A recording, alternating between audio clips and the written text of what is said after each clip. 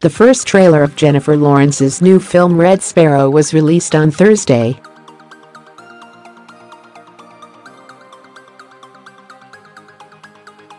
The 27-year-old actress stars in the racy film as a spy named Dominika Egorova, a former ballerina who now seduces enemies for the Russian security service.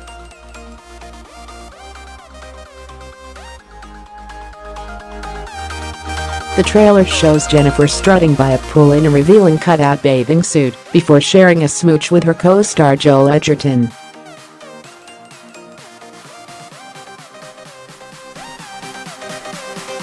The Academy Award-winning star revealed her cleavage in the bold one-piece, revealing her slender frame.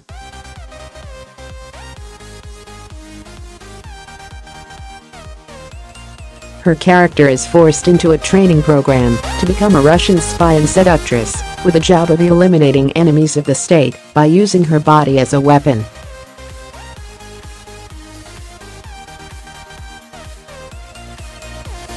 The film's trailer opens with Jennifer wearing a red dress as she sits nervously on a bed.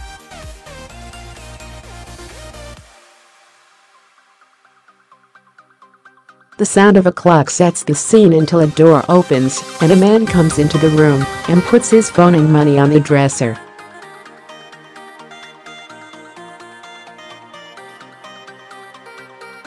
A wide-eyed Jennifer turns to look in his direction as he tells her to take off your dress.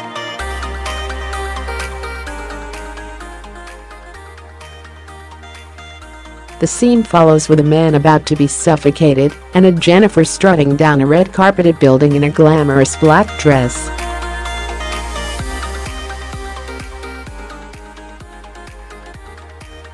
He explains what the Sparrow program is: young officers, trained to seduce and manipulate, to use their bodies, to use everything.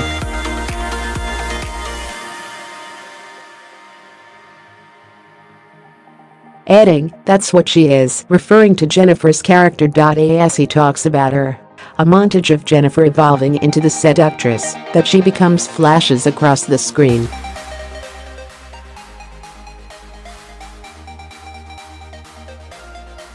This includes her as a terrified innocent officer to a platinum blonde Jennifer strutting confidently in all black.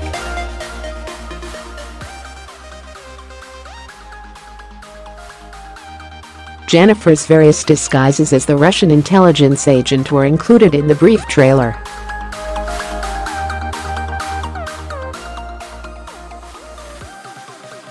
The spy movie was filmed in Budapest, Hungary as well as in Bratislava, Slovakia, London and Austria earlier this year.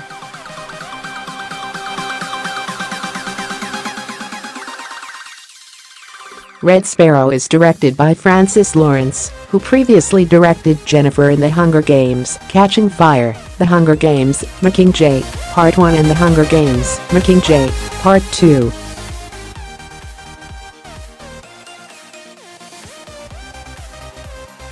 The film is based on the book by Jason Matthews, a former CIA officer. Red Sparrow hits theaters in the US and the UK in March 2018. It also stars